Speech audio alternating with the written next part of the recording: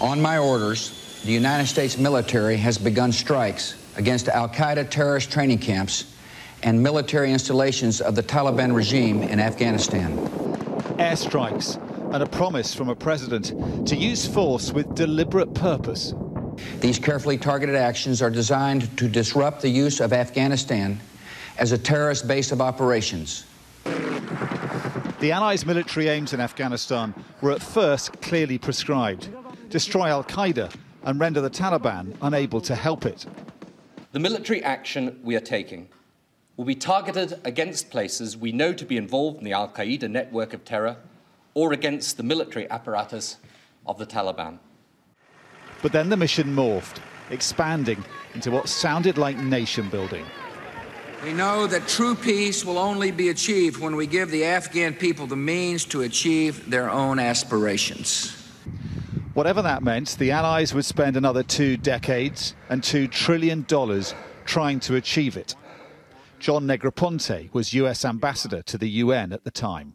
Having clearly defined objectives before you enter into a conflict, I think always carries with it substantial risks. But in terms of what happened in Afghanistan, was it a mistake to take on nation building, to expand that mission outwards? It certainly was a risky proposition, and you could call it a mistake. But it wasn't just mission creep. A huge distraction was coming that would undo the chances of success. General Sir Robert Fry commanded the Royal Marines in Afghanistan. I think there was an opportunity, fleeting and squandered, but there was an opportunity which, had it been properly exploited, could have perhaps have created a lasting solution, or if that was too much to hope, at least given the Afghans themselves a fighting chance to sort themselves out. The reason it went wrong was Iraq. Of the Labour cabinet who voted for military action in 2001, only one would talk about it now.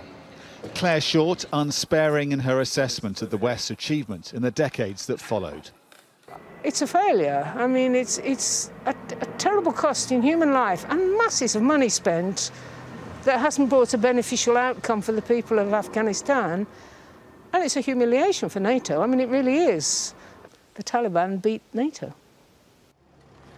More than 450 British lives have been lost in Afghanistan. More than 2,000 American, tens of thousands of Afghan civilians have died. The cost has been put at something over $2.25 trillion.